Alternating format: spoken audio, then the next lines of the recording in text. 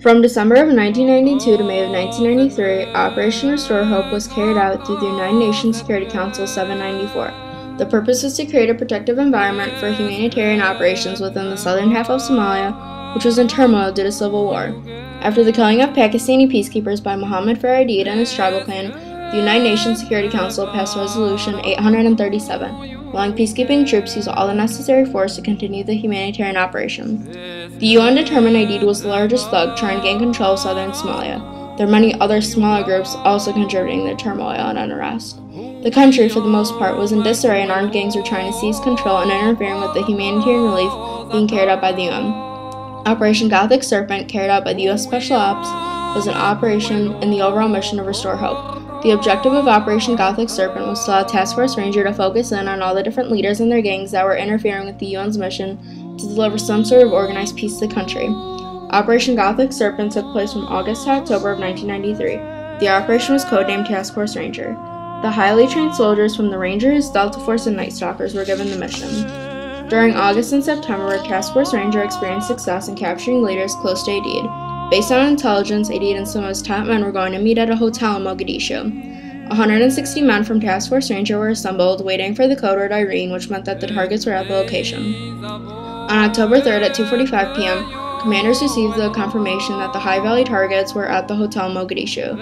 At 3:30 p.m., codename Irene was given. 19 helicopters, Blackhawks, and Little Birds, along with 12 vehicles, headed for the target site. The convoy heads out, followed by the helicopters. Heading out over the Indian Ocean, the Blackhawks and Little Birds form up and circle and head to the target site. The Little Birds deploy Delta Force onto the street in front of the target. Private Blackbear misses the rope and falls. A sergeant rushes to the seriously wounded private. As Delta Force is gathering the suspects inside the building, a large group of Somalis start to engage the Rangers in a firefight. 100 feet above the target, Super 6-1 is hit by a rocket-propelled grenade. Super 6-1 ends up crashing southwest of the target. Super 6-4 is also struck by a rocket-propelled grenade and is spinning out of control and crashes violently into an open lot northwest of the target. The convoy commander radios that the prisoners are in custody.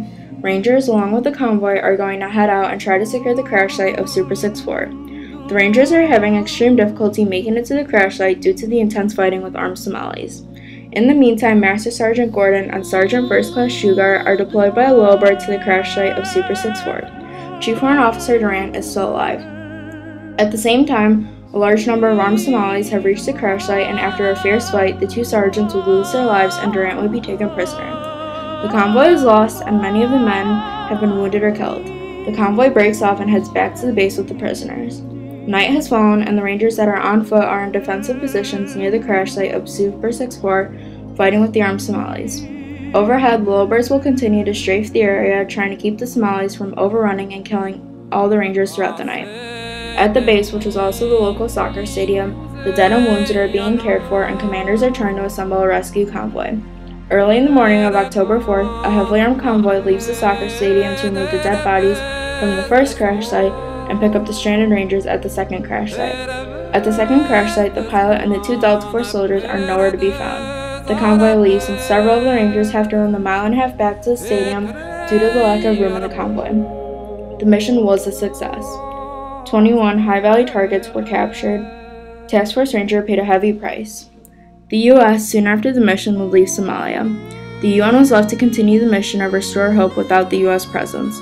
It would become overwhelming for the UN force. The people of Somalia would continue to suffer the most. Disease, starvation, and terrible living conditions would continue to plague the small country. It almost seems that the world doesn't even care.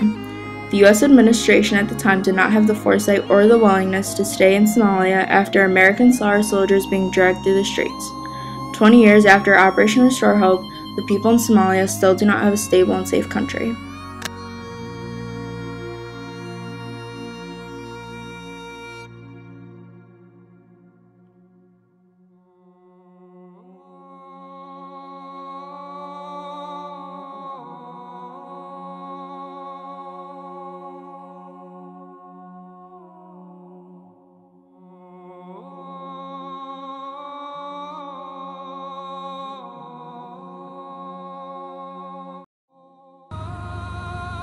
But nobody asks to be a hero.